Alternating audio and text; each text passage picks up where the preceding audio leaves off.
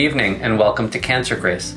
My name is Jared Weiss and I'm a medical oncologist at the University of North Carolina, Lineberger Comprehensive Cancer Center. I'm also a faculty member here at Grace, and it's my pleasure to talk to you today about induction chemotherapy for head and neck cancer. Let's start by clarifying what is induction chemotherapy.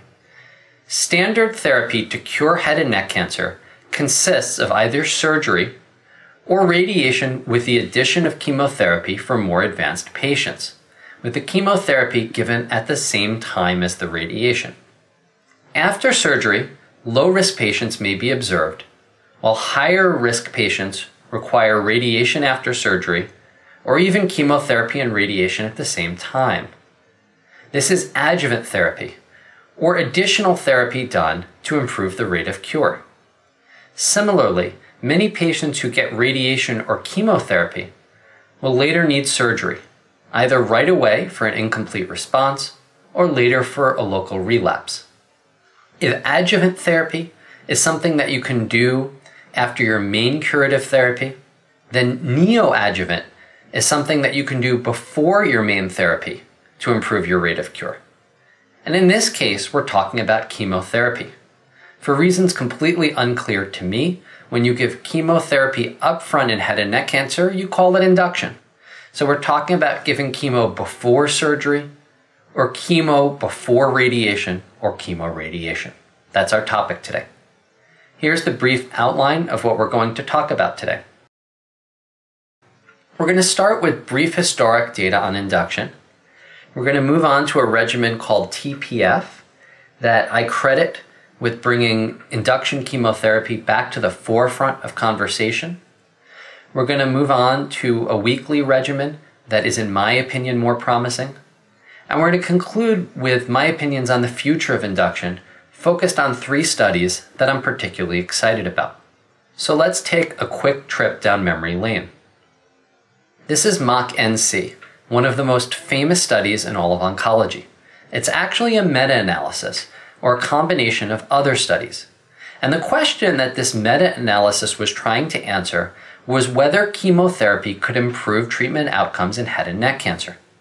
And so they pooled together studies that gave chemotherapy with radiation at the same time, concomitant therapy, studies that gave chemo followed by radiation, or induction, and finally adjuvant, studies that gave chemotherapy after the radiation.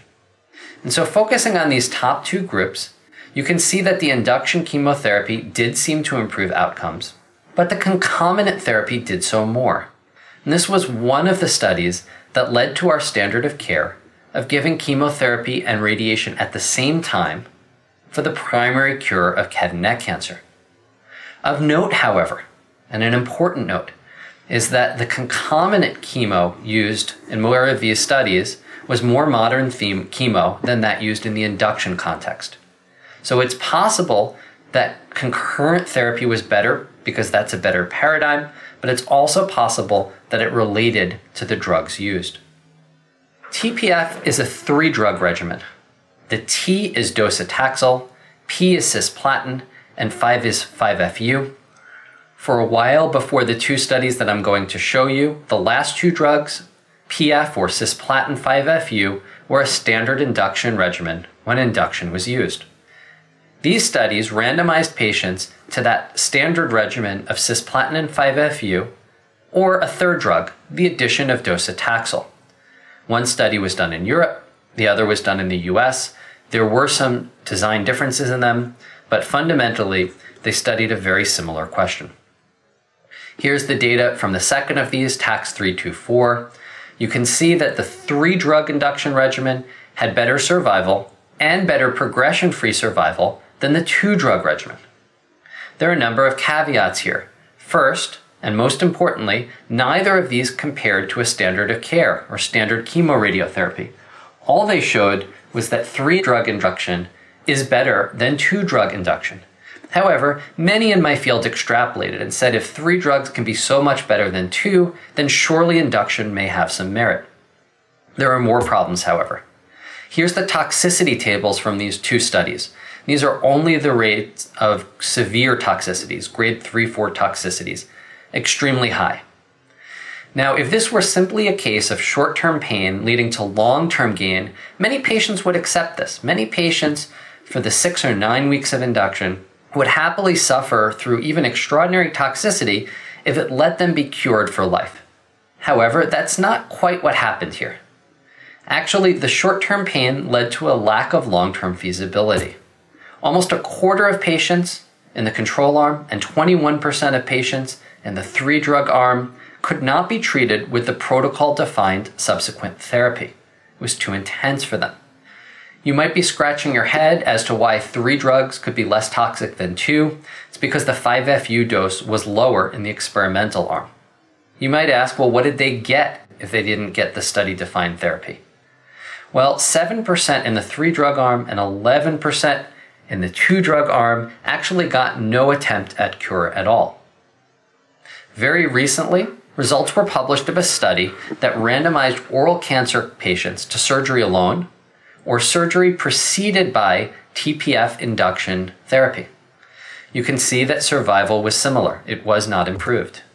At ASCO this year, we saw the results of 2 studies that looked at TPF induction chemo before chemorads. In terms of design of this first study, the chemorads regimen, while it's been properly field tested, is not one commonly used in the US or in the world. It uses drugs that are less common, as well as a radiation schedule that is less common.